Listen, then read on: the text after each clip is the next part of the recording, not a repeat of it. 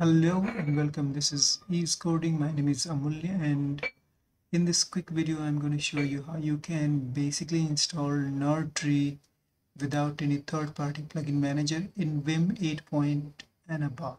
This is Vim 8.2. I can quickly go ahead and show you Vim hyphen version, and it shows me just above 8.2. VI improved. Now to install this NERDTree and set up this cool NERDTreeToggle shortcut, which is F2 on my computer. This video is going to be helpful. So go ahead and make sure you got Vim 8.2 installed. If you haven't, you also need the git. So simply type sudo apt install Vim and git. Make sure you've got Vim and git here. So I already have, you can see git and Vim. Now what you need to do, so since Vim comes with its own package manager, Vim 8 point and above, you don't need to have a third-party installer. So go ahead and Google Vim NERDTree, go to Vim's website, and unfortunately this connection is not safe, not private. Here you can get you can grab the official NERDTree's Git repo, and then you can see it lists Vim 8 package manager. So go ahead and copy and clone with git. So I already have copied, I'm not going to do that. So this is how you do basically. First of all, before you run it, make sure you are here, cd, and then copy and paste that clone command with git. And once it is done, you also need to have this git configured on your system. Okay, once that's done, you can install NERDTree with this command. So go ahead and do that. Once that is done, it's very easy. That's how I did it. Once that's done, we are going to use this quick shortcut setup on the NERDTree, so on the vimrc file.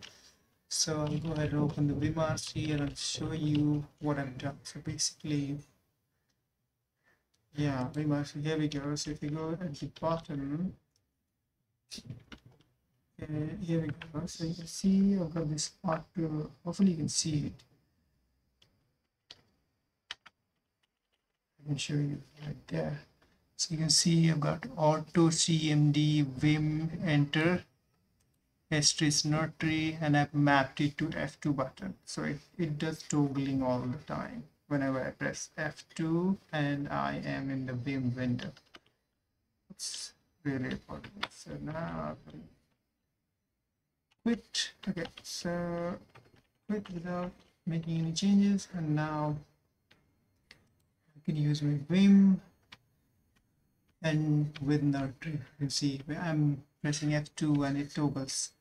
Now I can go ahead and check all the files here.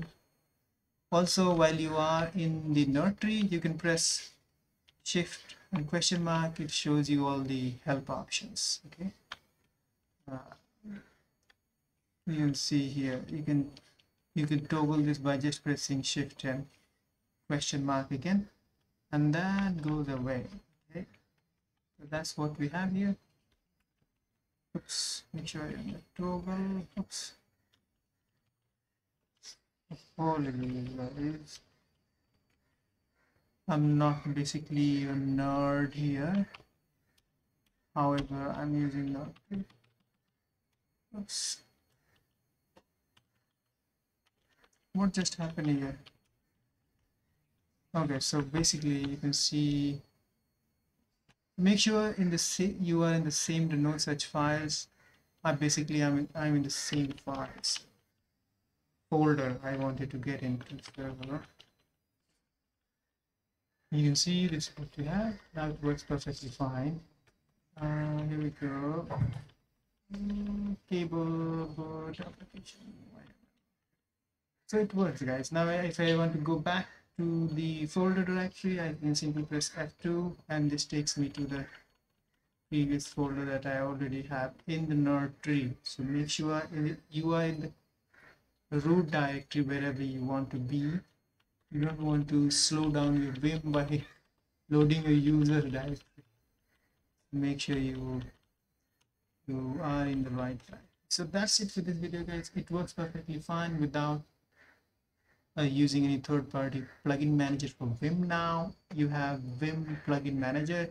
You can simply go ahead and type help or simply h and then say packages, and you can read about all the packages that are already available and obviously their features, yeah, and how you can start using.